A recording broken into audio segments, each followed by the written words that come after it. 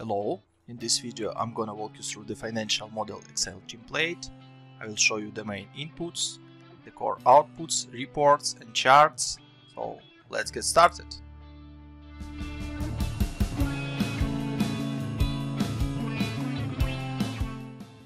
On the dashboard tab you can input the core inputs related to the model. You can see the core financials and core charts based on the calculations within the model. Let's start from the core inputs. So first of all, you need to input your occupancy plateau. For example, let's say it will be 70%, which means that 70% of your working time will be used for services. And then you can input months to reach this plateau. For example, 4 months, which means that in the first month you'll have 25% of plateau, then 50%, then 75%, and then on the last month you'll have 100% of your maximum occupancy plateau, which is 70%. Then you can input working hours per month. Let's say it will be 140. You can also input count of stations which you will have in your salon. For example, it's 3. Then you can input safety stock, which is related to the extra products which we will discuss later. So let's imagine you will have safety stock for your products, for example 25%. Now we can input sales mix by main job types. So we have services names which you can change. For example, this is haircut, this is tattoo, etc, etc. So you can input sales mix by these products. Let's say 40% will be haircut, tattoo will take 20%, and all other things will take up to 100% in total. Then you can input how much jobs per hour you can take for these services. For imagine you can do 2 haircuts per hour and 1 tattoo per hour. So now you can input your prices per job. So for example, haircut will be $100, then it will grow for $10 each year. For example, like this. Immediately after you will change these numbers, you can see that revenue breakdown is updated based on these updated numbers. So now you can go to the revenue tab to input your extra products. You have up to 5 different products assumptions or product groups. So you can input product A, product B, whatever name you need to use. You can input the launch date for this product, for example June 20. The sales per month, which will be initial amount or base amount, can be 150. Then you can input annual sales growth. So for example 10%. This means that then in the next year you will grow 10% in comparison to initial or base sales per month. Then you have product price, for example $200, and you have margin, which can be 40%, for example, to calculate your costs.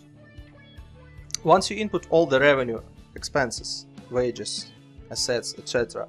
assumptions, you may review the core financials related to this model, which consist main P&L line items, cash flow line item, and balance sheet cash balance. You may also review the revenue breakdown tab, profitability chart, cash flow chart, and cumulative cash flow.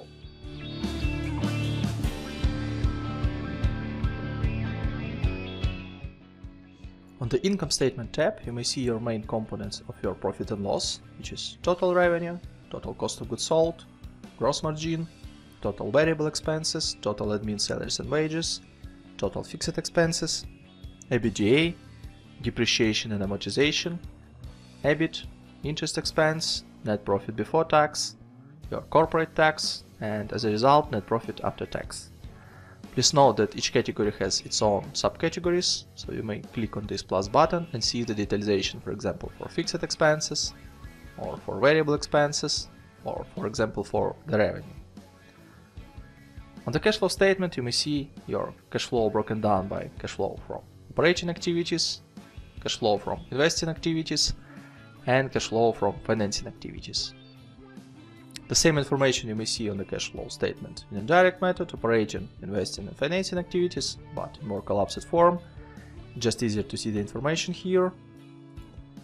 And the balance sheet will show you the breakdown of your current assets, non-current assets, current liabilities, non-current liabilities, and equity by its subcategories. The summary of three statements you may find on the Financial Statement Summary tab. On the top you have income statement broken down by 5 years and the selected year, which you can change here, broken down by months. Below you may see the same information on the chart form. The next set of tables and charts will show you the balance sheet, main KPIs broken down by 5 years and selected year by months. And the last part will show you the cash flow statement breakdown for the 5 years and for 12 months for the selected year, as well as charts with the same information.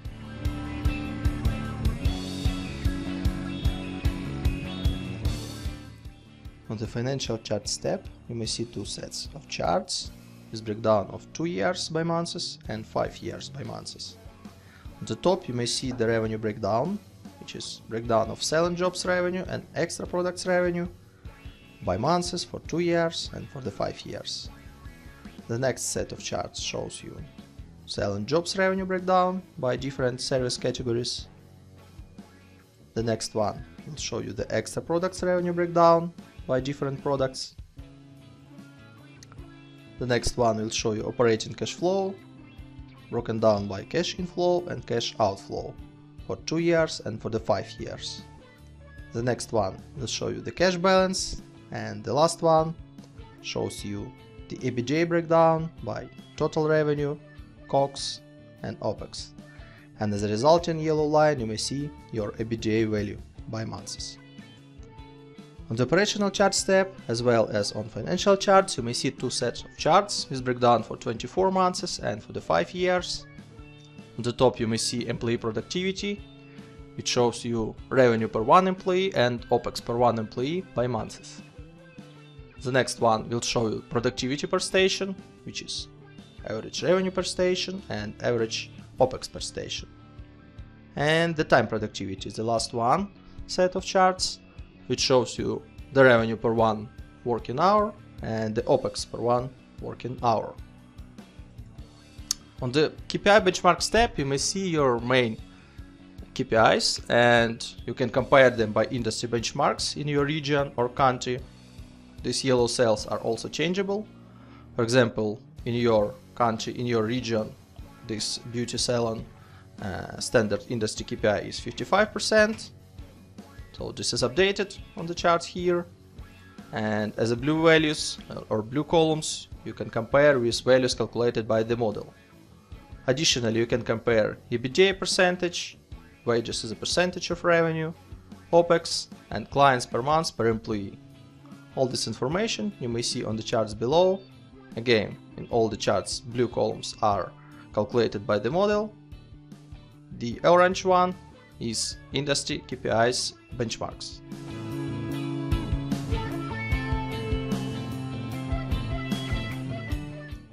On the top revenue tab, you can see the revenue breakdown by rooms revenue, events revenue, bar revenue, and restaurant revenue. Also, you may see the breakdown of absolute values by years and percentage allocation by years.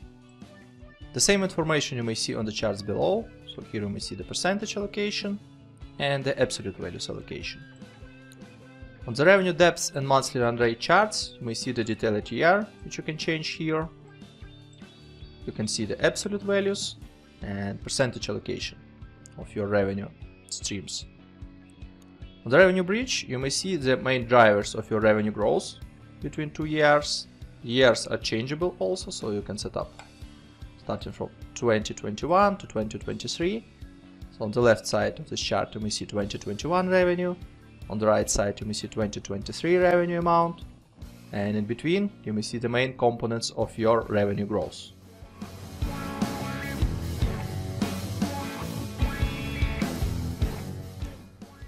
On the top expenses tab, you may find the breakdown of top 4 expenses categories, and all other expenses collapsed into other category. You may see the breakdown of absolute values broken down by years with a total below, and also to the right you may see the percentage breakdown of these expenses. The same information you may see on the charts below, which you may find the percentage breakdown and the absolute values breakdown. On the couple of charts below, you may find expenses depth and monthly run rate for selected year.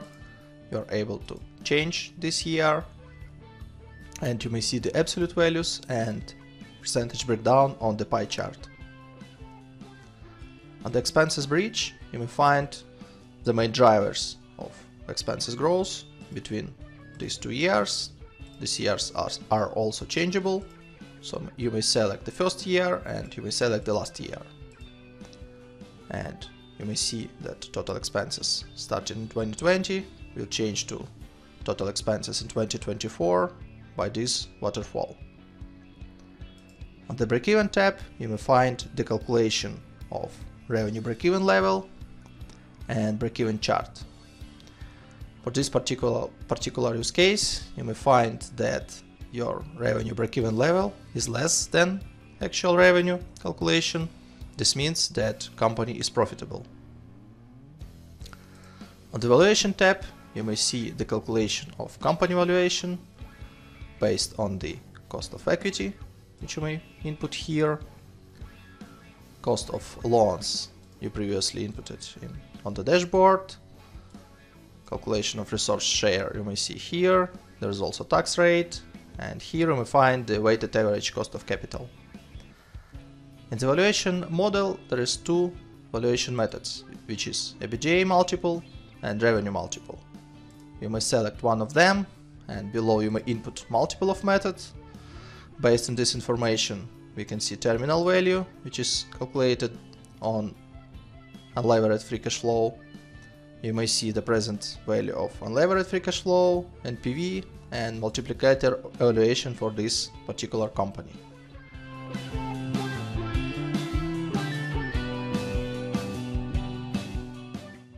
The color coding in the model is very simple. You may change any yellow cell in any yellow sheet within the model. This means that this yellow cell has some input, assumption or driver which impacts the calculation within the model. Blue sheets means that on these sheets there are some charts, reports and other information which can be useful for reporting purposes. On the tabs without color, you have some extra calculations related to revenue, to debts, equity, inventory and everything which is needed for the reporting. Additionally, you have Contents tab, which allow you to navigate across the model very simple. So you may click on any report and you can go back. It is broken down by reports, assumptions, statements and setup. There is short explanation about what each tab does, but if you want to know more, you can go to How To and to see more detailed explanation of what each tab does and what inputs you may find on this sheet and what kind of outputs you may find on this sheet as well. Any header of this section is also clickable, so you may click on, for example, Book Assets, and you go directly to this tab.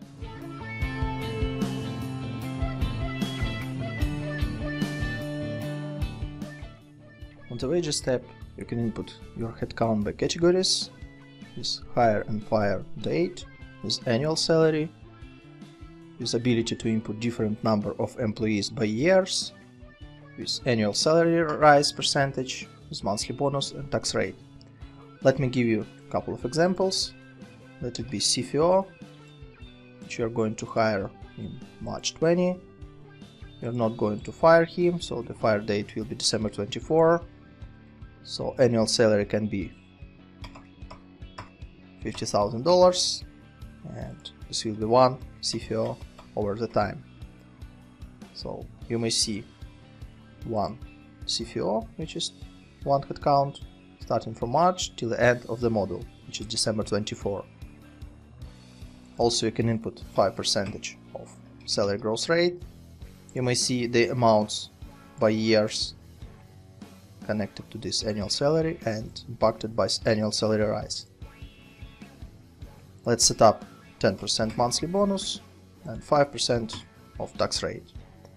So you may see below the calculation of salary broken down by months, monthly bonus, which is 10%, and 5% of monthly taxes related to the payroll. Another option would be admin account, which will start in April, which will grow till the end of the model with annual salary of $30,000. Let it be in year number 1, 2, then 4, 6, 8, and 10 headcounts.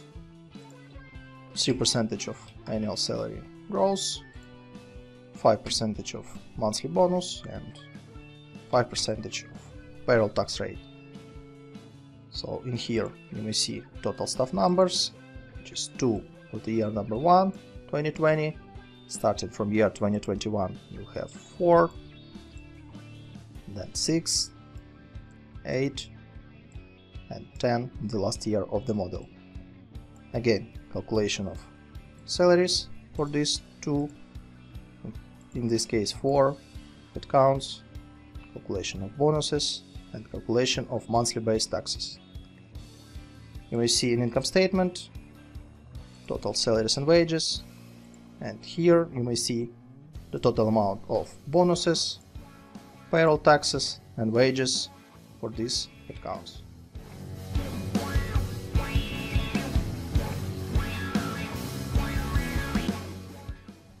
On the Fixed Expenses tab, you may input up to 15 line items for your fixed expenses. Let me show you how it works. For example, we have utilities. You will start pay starting from March 20 till the end of the model, which is December 24. You may see it here. Let's pretend periodicity will be daily with amount of $50 per day. So you may see these amounts in here. It is calculated based on count of days within this month. So obviously in March 20 you have 31 days. That's why you will have 1,550. In April you have 30 days. This means this will be $1,500. Also, you have ability to input some growth rate year over year. Once you input this growth rate, you will see that your utilities will grow year over year. Let me give you a couple of other expenses types. For example, advertising. Let it start in March and finish in August 24. This will be on weekly basis with amount of $100 without any growth. So starting from March till August 24, you have $400 per month, which is 4 weekly payments each month. And that's it. Another option is bi-weekly. For example, $500. You can start from July, for example, and you will have 2 payments, which is 2 bi-weekly payments within the month. $500 multiplied by 2, you have $1,000 per month. Again, you can input some growth rate and you will see that your advertising expenses will grow year over year till the August 24, which is the last date of this expense type. Another option, office setup, which can be one-time payment, which will happen in February 20 with amount of $5,000. Obviously you should not input any growth rates because this is just one-time fee, and you may see that office setup will happen in February 20 with this amount. Another option, insurance. Let it be start from January 20 till the end of the model, and it can happen monthly with $1,000 per month, with 5% of growth first year, 3% of growth second year, 2% of growth third, and 1% year number 4. So you may see this calculation here. Starting from January 21, it will grow for 5%, which is $50. And starting from January 22, it will grow for 3%, which is additionally $32. Another option, quarterly. you may see that insurance will be paid $1,000 each quarter. You can start it, for example, from February, and this will be shifted to 1 month forward. Another option, semi-annually. In this case, you will have insurance payments once per half a year, again with a percentage of gross. And the last option is annual payments or yearly payments. You'll pay one time per 12 months, starting from February till December 24. For each expense type, you can use gross rate, and the calculation you may see in here. Also, in income statement, you may find total fixed expenses group. If you will ungroup this section, you can see these amounts broken down by months and by fixed expenses line items.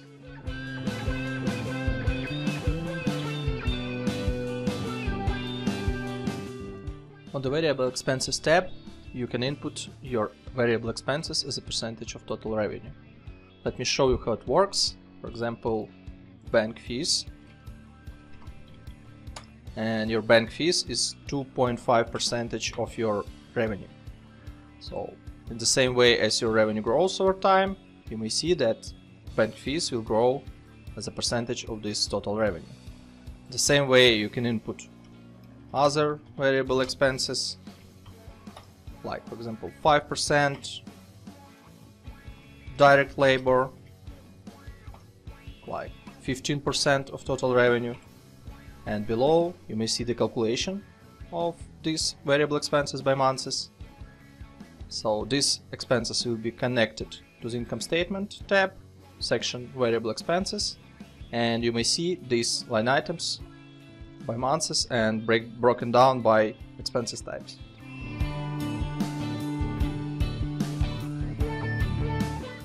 You may input up to 20 development expenses categories.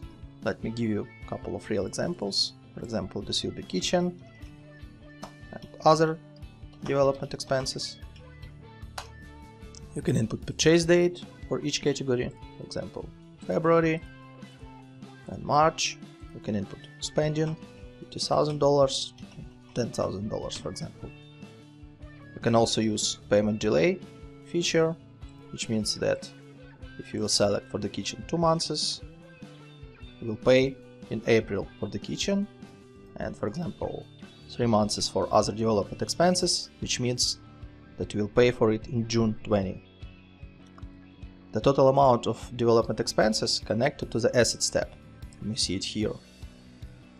By default, the useful time for development capex is 5 years, so you may see the calculation of depreciation and closing net book value. You are also able to input up to 6 other assets, for example, other capex with launch date, for example, June, with 3 years of useful time, with $5,000 cost. You may see the calculation here. So in this tab you have calculation of capital expenditure, book depreciation, and closing net book value. The total amounts you may see in income statement tab in depreciation section. For the cash flow you can see the fixed assets capital expenditure, and in the balance sheet you may see fixed assets, assets closing book value, and capex prepayments. In case of you will prepay these amounts, and if you will pay in some months after, you will have capex payable. Because we set up 2 and 3 months payment delay, you may see that we have capex payable. I can also remove here or select 0 months. In this case, capex payable will be 0, but we will have just fixed assets amounts broken down by months.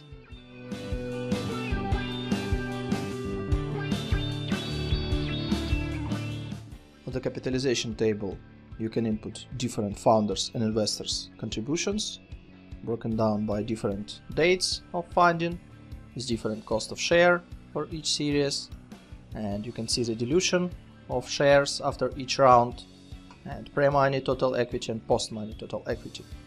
Let's pretend that we have 2 founders, founder 1, founder 2. So total amount of shares for founder 1 can be 10,000, for founder number 2 20,000. Let's imagine that cost of share will be $2 and the date of founding is February. This means that investment for founder 1 is $20,000, for founder 2 is $40,000. In total they invest $60,000, which you may see here. The dilution is 33 to 67% of shares. So let's pretend that for Series A we have one investor and the date of issuance is May, cost per share is $5 per share and number of shares is 1,000. So total amount of investment will be $5,000. You may see that before the Series A total equity was $60,000, after is $65,000, and investor 1 will have 3.23% of shares, and the shares of founder 1 and founder 2 also diluted, 32.26 and 46.52%. You can also input some amounts for Series B and Series C. The same way you can set up the date, cost of share, and up to 5 investors is up to 5 placeholders for number of shares. The amounts of funding you may see in the cash flow, in the ordinary equity risings, and you may see the balance sheet, which shows you the total equity by months.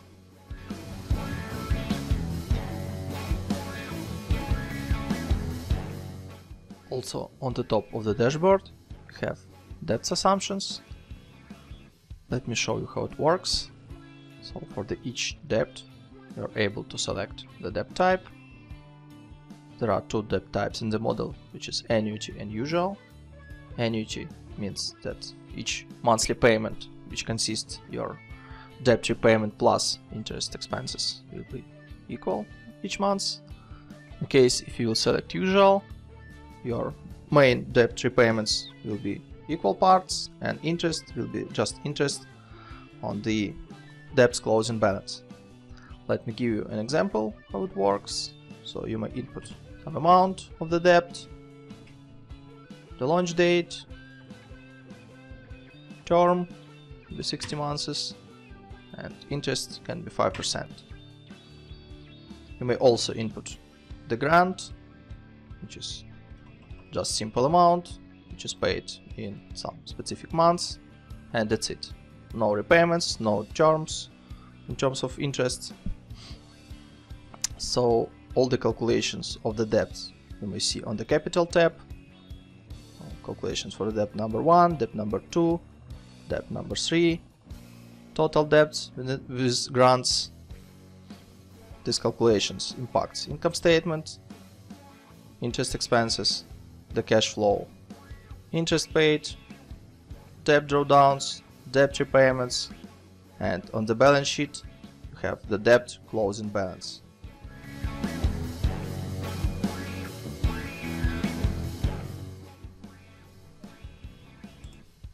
On the top of the dashboard you have currency denomination and taxes setup. So currency inputs means that you can input all your drivers for the model using one currency. You have currency outputs.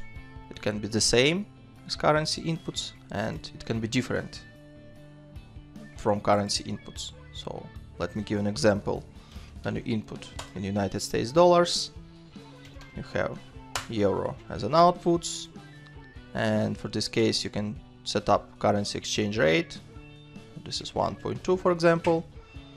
In this case you will have in the model all your inputs in United States dollars, all your outputs in euros, and there will be conversion rate between currency inputs and currency outputs.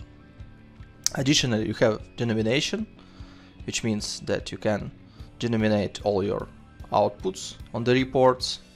In this example, you have denomination is 1000, means that your outputs is denominated by 1000, you can select millions.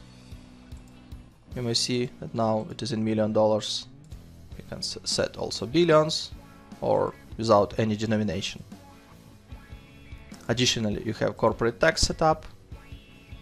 You can change this number and this will impact tax expenses in your income statement. I hope you enjoyed my video. Thanks for reviewing this. You can find more on my website finmodelslab.com, and we'll see you later in the next videos.